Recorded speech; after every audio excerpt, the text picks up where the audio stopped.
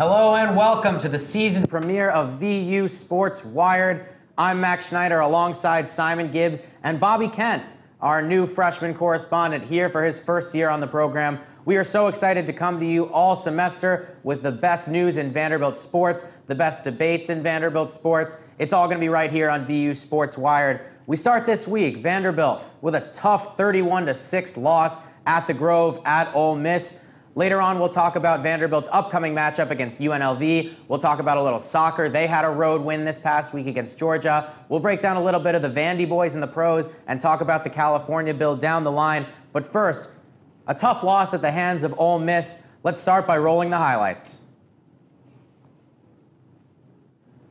Vanderbilt, Ole Miss at the Grove. Vanderbilt looking to pick up their second win of the season. Ole Miss looking to get to 500 early on after a long run by John Reese Plumlee. The Rebels tack on a field goal, go up 3-0 early on in this football game. Ensuing possession for Ole Miss. The keeper for Plumlee, 33 yards out. He will not be caught. Plumlee to the end zone, 10-0 Ole Miss after the extra point. Offensively for Vanderbilt, really a struggle all day, especially with Riley Neal in the pocket. You'll see here, steps up in the pocket after a 3-step drop and takes a sack. Riley Neal never really comfortable in the pocket. This offense really never could get into a rhythm. You'll see here again, Neal dropping back on 3rd and 1. Clueless takes another sack from Ole Miss. Too far to go for it on 4th down, so Ole Miss gets the football back.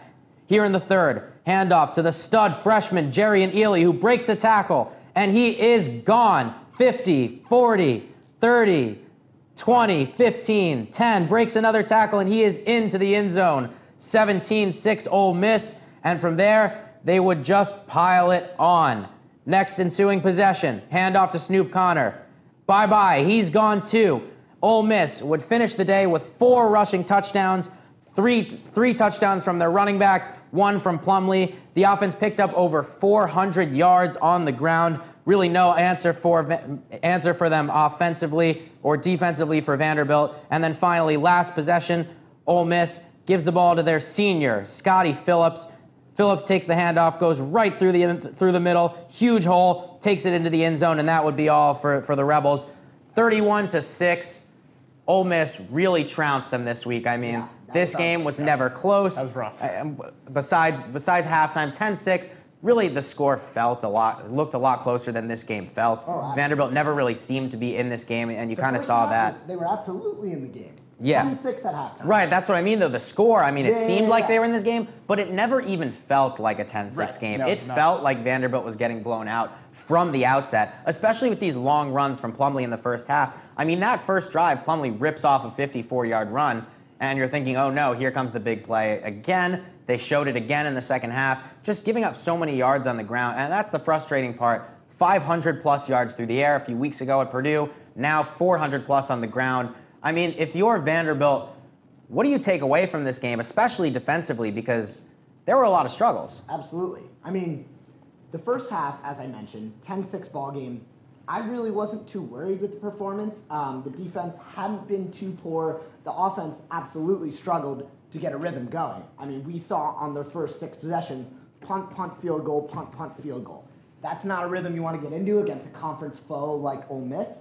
But I was even more worried in the second half. Every time they ran the ball, they were getting yards at will. They averaged 9.4 yards per rush. At that rate, they could be getting a first down on almost every time they go to the ground. They didn't need to throw the ball. That's why they only completed 10 passes for 99 yards. They didn't have to look through the air. So obviously Harrison Smith, Vanderbilt's punter, got every rep he needed and some, because in that second half, the offense ended up with 7 straight punts. No field goals and no touchdowns. So in the first half, I think the defense held their own. I didn't think there was too much to worry about other than the offense getting off to an awfully slow start. But it's this level of consistency that they haven't been able to reach. The defense couldn't keep it going, nor can you expect them to hold Ole Miss to another 10 points in the second half. But then, if the defense isn't going to hold their own, the offense has to convert. And of course, as we saw, Vanderbilt's big 3 couldn't get it done, but more so, none of their offense could get it done. The offensive line couldn't block the quarterback. The quarterbacks couldn't even get it done because Deuce Wallace stepped in once again, which we could be seeing more of him this week. But ultimately, They had just 62 yards on the ground on 27 attempts, 202 yards in the air on 25 completions. But Simon, they limited the penalties. They did. And you know what? I'm impressed with that, and I'm glad. Because this is the first time where I don't think Vanderbilt lost the game themselves. Or at least, I can't say they would have won against Georgia without the penalties, but I can say it would have been a closer ball game. I can say the same about Purdue. But here, 3 penalties for what, 20-something yards? Yeah, that was more of a non-factor. And I think also for a game that was supposed to be a barometer of sort of SEC play against opponents that were not powerhouses like LSU or Georgia, this is not good. I mean, if you know, losing a game, this doesn't give me much confidence that we can reach a bowl the rest of the way. I mean, I don't see more than 3 or 4 wins the rest of the way. And also, another concerning thing again, Jaron Pinkney did not get involved again at all. I mean, 1 catch for 7 yards. I mean, people said this all the time. He needs to be involved more and more. A preseason All-SEC tight end. I mean, I understand if he's frustrated. He very much definitely is. We saw that in last week's game. And also, as a whole on the offense, they were 2 for 16 on 3rd down. And you can't potentially think about beating a team when you're only 2 for 16 on 3rd down. That is not great. And Keyshawn Vaughn, well, he got 18 carries, similar to what he got last week. He was held to under 70 yards, which if he can't get going, the offense can't get going, it can't find a rhythm. And yes, you also fall behind very quickly in the second half, so the running game isn't offered as much, but that doesn't help. My favorite stat is that in addition to the abysmal 3rd down performance, they went 2 for 3 on 4th down. How does that work? I don't know. It gets a sense of urgency there. I like what you said about Vaughn, and I think it's troubling because the offense runs through him. I mean, this is a run-first offense, kind of by default, especially because Neal hasn't been able to really show what he can do in the downfield passing game. And I don't know if that's Godowski just lacking faith in Neal or Neal just not having the skills to be able to do it so that Godowski doesn't call those plays. But when you don't have a downfield passing attack, it really has to start with the run. It has to open up the passing game from there. And Ole Miss really cued on the run, and it helped them. Conversely, Vanderbilt did the opposite. And that was the real issue for Vanderbilt. You had to go into this game knowing Ole Miss with a freshman quarterback that has 1 start under his belt and with a triple-headed monster at running back with guys as good as Phillips, Ely, and Connor, that they were going to pound the rock and they were going to try to do it all game. And they couldn't stop it. This is no longer DK Metcalf's team. No, this is not the air raid attack that Ole Miss usually has. This is a ground and pound team, and you knew that that's what's going to happen. And so when you come out on that first drive and Plumlee rips off a 54-yard run, next drive rips off a 33-yard touchdown, and then in the second half, don't even get me started on the second half because Mason's biggest problem with this program, and there have been a lot, and I'm a defender of Mason, there have been a lot. The biggest problem, the single biggest problem, is that he doesn't make necessary halftime adjustments. Right. Yeah. He's never been able to make the necessary halftime adjustments. And so Vanderbilt's lucky to have gone into that half 10-6. For sure. They were well in that ball game, a game that they really didn't deserve to be only 4 points away. And got points right before the half, too. So absolutely. You have to believe you have some momentum. You're in a game that you really don't deserve to be in as much as you are. You have to go into that half saying, all right, they're running all over us. Let's fix this. Right. And they come out in the second half, and it's way worse. I mean, those 3 rushing touchdowns, Ely, Connor, once they got past the first level, they were gone. There was no one there. So it's the pursuit of the ball that's a problem, and that's been a problem all season. But moreover, I think the problem is not being able to make that adjustment at halftime and understanding what your opponent wants to do so you can counteract it. I almost liken this to the bowl game last year against Baylor, where it was very clear that they have a mobile quarterback who they're going to have to contain. At halftime, he had scrambled around a lot. The only goal should be to stop him from running around, make him throw in the pocket, make him hand the ball off. They couldn't do that. He ran all over our defense again in the second half. And it seems like the same thing happened against Ole Miss. They knew going into the game, as you said, it's going to be a running game, yet they couldn't get it done at halftime. Yeah, it's unfortunate. Yep, looking forward to UNLV this coming Sunday, 3:30 Central Time kickoff. Vanderbilt needs to right the ship this week, and it's coming against a 1-4 UNLV team. Vanderbilt opened as a 17-point favorite. The line's down to 14, so a lot of money pouring in on UNLV this week at plus 14.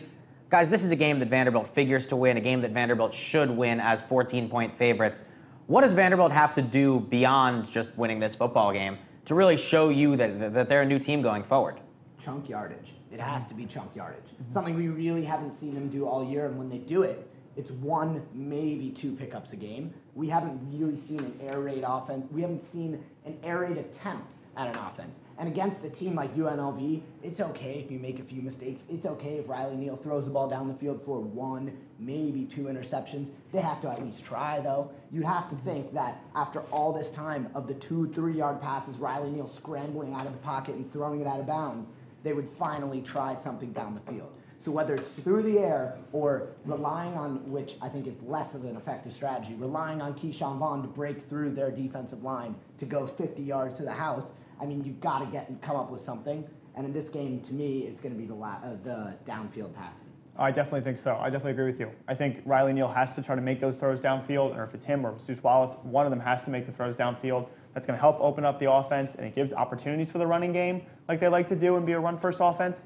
But I think you also have to get Lipscomb more involved. I mean, he had 7 catches last week, but he's got to have even more. I think he's got to be definitely more involved. You got to have Pinckney has to be involved. Yeah, the downfield passing game has to be more prominent in this game. Yeah, I mean, you guys talked about Neal being able to be active in the downfield passing game. Do you even think it's going to be Neal this week? Do you think that Neal gets the start, or do you think it should be Neal? I think Mason has a lot of confidence in Neal. I mean, as we've seen that maybe it's really is that warranted. That's to be said, to be debated. But I think Neal will probably get the start, in my opinion. I think so. Interesting question. I wouldn't be surprised. I'm still thinking about that. I wouldn't be surprised if Wallace is the guy in there on that first drive.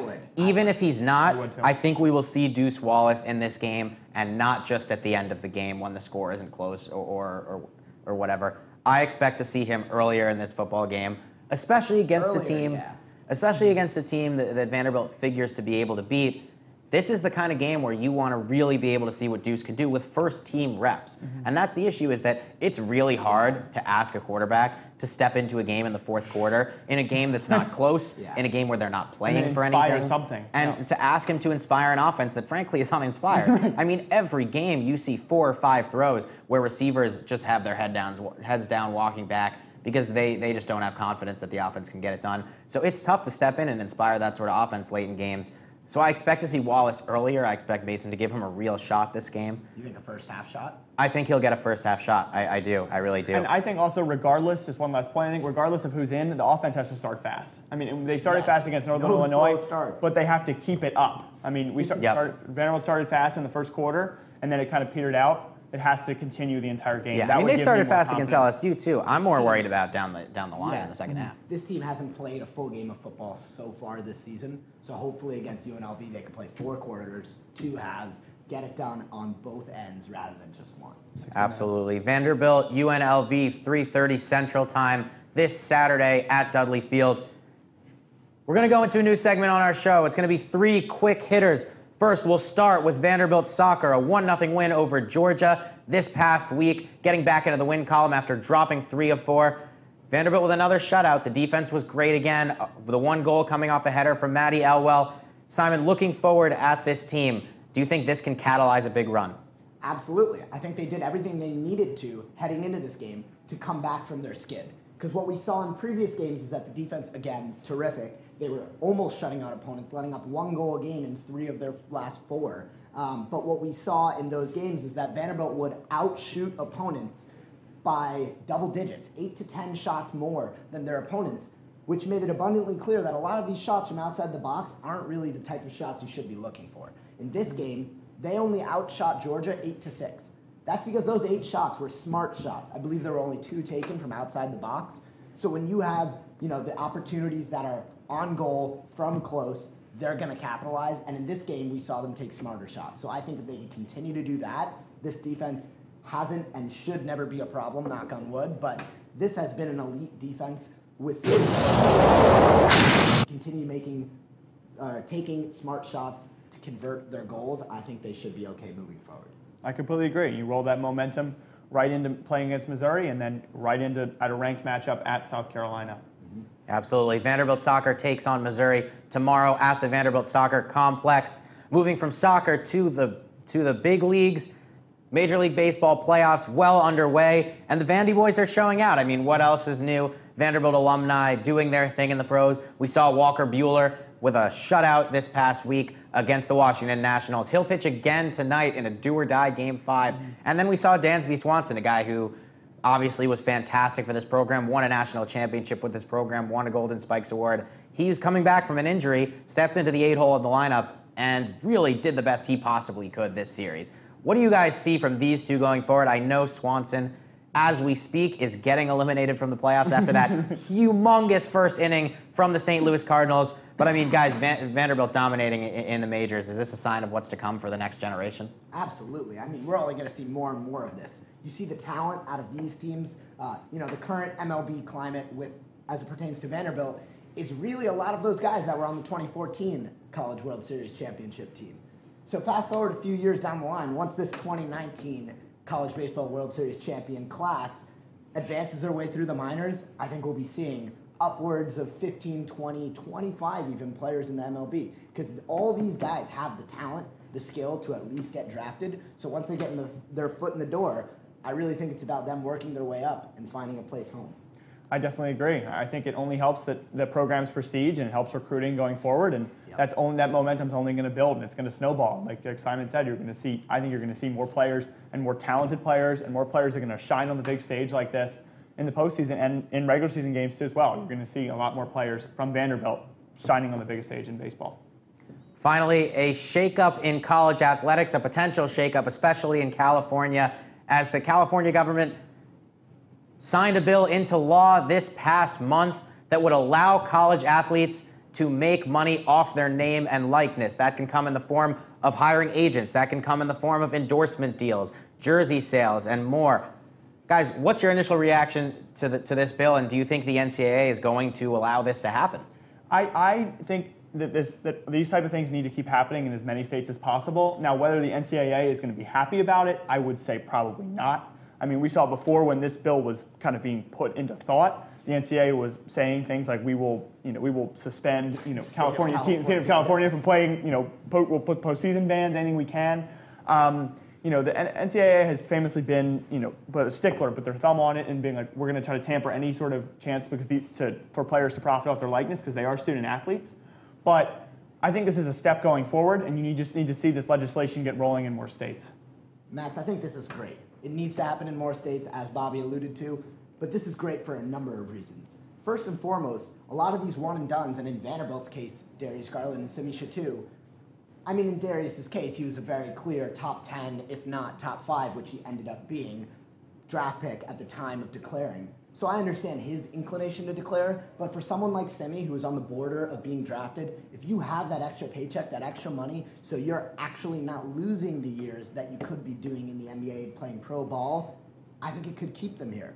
And then my second point is I have a Vanderbilt College Baseball World Series jersey that has J.J. Bleday on the back. It is a fake jersey. It is so fake. I got it for $15 online. And I have no problem with saying that I got it because it says J.J. Bleday on the back. If Vanderbilt were to be able to sell those jerseys, give Bleday the profits, give Rocker the profits, give anyone the profits that's at least has their name on the back, I mean, you stop the sales of these other jerseys, but more importantly, you're giving guys reason to stay here. Yep, absolutely. All right, thank you guys so much for tuning in. That was our quick hitter segment. We will be here every Wednesday at 6:30 p.m. Central Time to break down all things Vanderbilt sports, all news, all sports talk here at VU Sports Wired on Vanderbilt Television. From Bobby Kent and Simon Gibbs, I'm Max Schneider saying so long, and we'll see you next week.